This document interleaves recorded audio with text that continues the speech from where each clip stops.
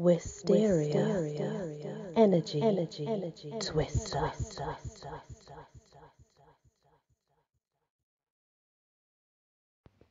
Hello everyone, welcome back to Cinderella is Evil, and we're now on chapter 2. Ow, I muttered as the needle pricked my finger yet again. For all the time I'd spent doing needlework, I was still not good at it. My pieces never looked complete. Only that they could have been done by a 5-year-old.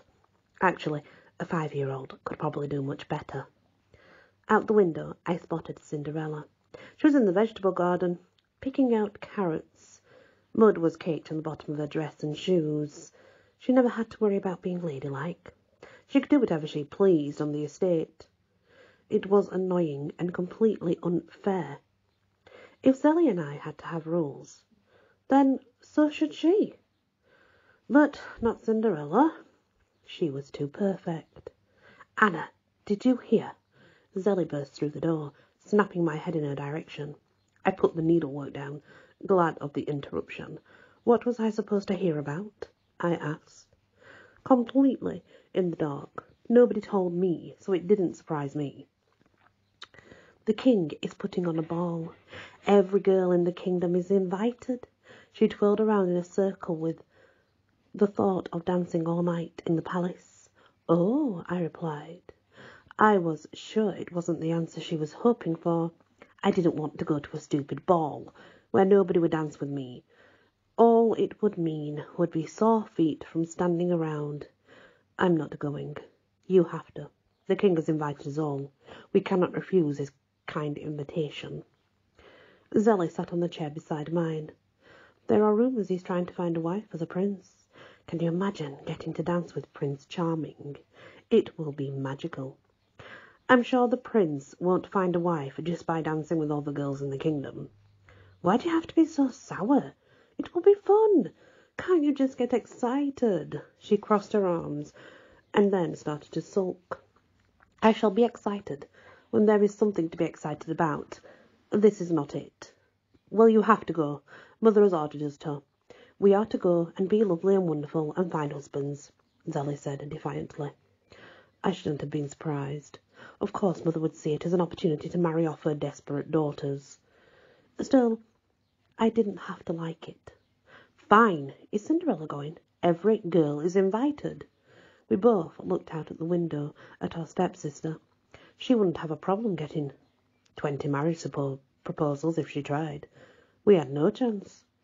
I spent the next 4 days hearing every little detail about the ball that Mother had managed to find out. She actually left the house, which I hadn't seen her do in a long time. She spoke with all the other ladies, trying to find out any detail she could that would give us a head start on the other girls. I knew my mother meant well, but she didn't really, understand what it was like to attend those balls. She was always beautiful. She still was, even though she was in her 40s now. People looked at me and they only saw the ugliness that was on the outside. They never got a chance to find out what I was really like on the inside. Unfortunately, no amount of makeup could hide my skin problems. Despite how much my mother kicked my face, it was humiliating. A ball, like the king's, was just another chance for others to look at me and pretend they didn't see me, or that one glance at me wouldn't put them off their meal. It would be a torturous evening. I could say that without being able to see the future in a crystal ball. Yet our dresses arrived anyway, and the tailor fit them to our bodies. Mine was too tight, as usual.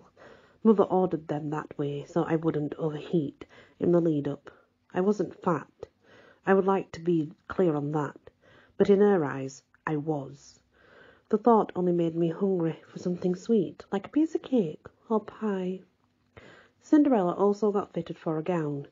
It was not as fancy as Zelly's dress or mine, but it was still a wonderful butter yellow colour. She would look good in anything. Even if she went to the ball in her house dress, she would still be noticed. And she would be sure to let us know all about it. I didn't know what all the fuss was about for one prince. I saw him once at the palace. Mother took us there for the winter feast celebrations. He sat on his throne and didn't talk to anybody. It appeared he liked to sulk just as much as Zelly. Perhaps they would make a good couple. I knew I certainly wouldn't be suited to him. If I were to marry, which apparently I had to because I didn't get a choice in that matter, I wanted a man who was strong and adventurous. I wanted a husband that was fun and didn't care about what his wife was wearing or how she must be ladylike at all times. I wanted a partner in crime, someone to enjoy life with, not someone who told me I must be something I was not. Prince Charming definitely didn't fall into that category. In fact, I was certain that all the men my mother had tried to introduce me to didn't fit. Perhaps I was destined to be a spinster. "I hope you're not daydreaming again," Mother interrupted. My thoughts reminded me I was trying to sit still while she fussed with my hair. "Dreaming is for peasants. Now remind me what you must say to the prince." I wasn't exactly paying attention to a lecture. What was it? Oh, what was it I was supposed to say? Something about my stepfather? I must say that my stepfather was Lord Trevane, and I am pleased to meet him. She pulled my hair a bit harder than necessary. "Say he was your father. It will make it sound better. Lord Trevane was a friend of the king. He will think you are somebody special. You have to fool him in order to reel him in like a big fat fish." "Yes, Mother." "Oh, my dear girl, do you even want to please your mother?" She sighed as I wondered what I had done wrong this time. "Of course I do, but I fear nothing I do will please you." I searched her face in the mirror, trying to determine how the rest of the conversation would go. Half the time I expected her to give up on me and try harder with Zelly. She had a better chance with her. Mother finished with my last curl and took a step away, making sure my hair was sufficiently bound for the ball tomorrow. "You can please me by finding a husband tomorrow night." I turned around to face her. I was either being incredibly stupid or incredibly brave. I wasn't sure. "Why is it so important that I find a husband? Do you not love me as I am? Do I need a man to make me lovable?" She looked me directly in the eyes, with a love that I hadn't seen for a very long time. Perhaps the mother I knew wasn't completely lost to her grief. "I want you to find happiness, just like I did. A husband gives you comfort and security, something I fear I cannot offer you for much longer." "What do you mean?" A pit was forming in the bottom of my stomach. What was she talking about? I feared to hear the answer, and yet I needed to know at the same time. "Our money is running out." She cast her eyes downwards, staring at her hands. "This house is expensive to keep. We need new money, and I am too old to remarry. It's up to you and Zelly now." "What about Cinderella? Can't she get married too?" "You know her loyalty was to her father. She doesn't care about this family like we do. We can't count on her to save us." I nodded, understanding.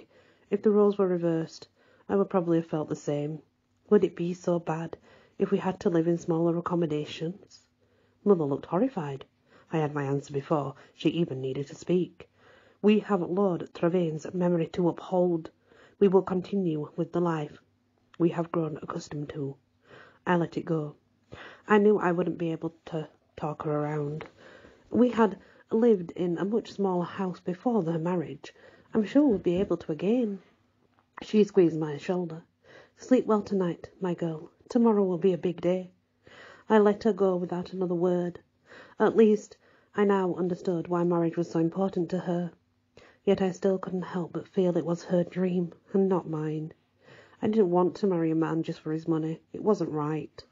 Nor was it fair to him or me. Not that I should have been worried anyway. No man came near me. Our futures depended entirely on Zelly. And that's the end of Chapter 2 of Cinderella is Evil. Please do come back for Chapter 3 next time. Many blessings. Wysteria. Energy. Twister.